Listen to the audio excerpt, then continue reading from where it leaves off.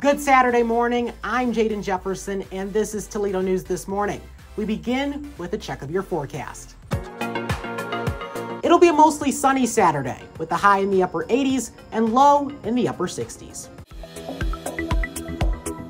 Due to a culvert replacement happening under the Anthony Wayne Trail, nearby Rower Boulevard over Delaware Creek is expected to close early next month and remain closed through October. A broadband internet expansion is happening across the state of Ohio, and included in round 2 of the funding that's being allocated to support it is Lucas and Wood counties. Now, Time Warner Cable Midwest is serving as the partner for this project and is receiving $83 million to get the job done.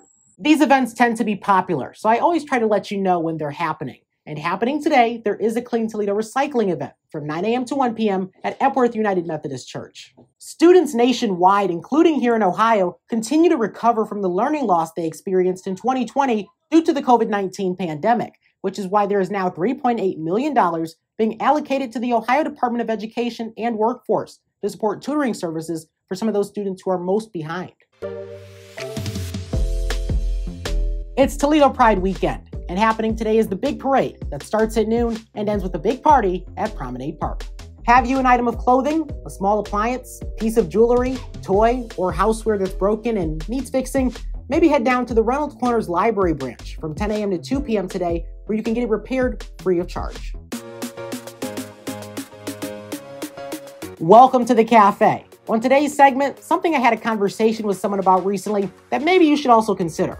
Fast fashion. It's pretty much everywhere. Clothes that are cheaply produced, cheaply distributed, that people eat up because it's affordable. And obviously everyone's going to pursue what's affordable. But you know, there are things you can get out there for the same price, but at much higher quality. And on top of that, it's better for the environment. I'm talking about resale.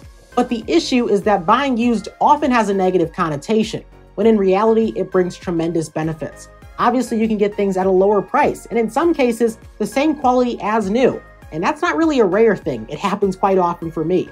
Another thing to think about is the environment. Obviously, you'll hear people talk about climate change often and the environment often, but these are real deal issues that we have to think about.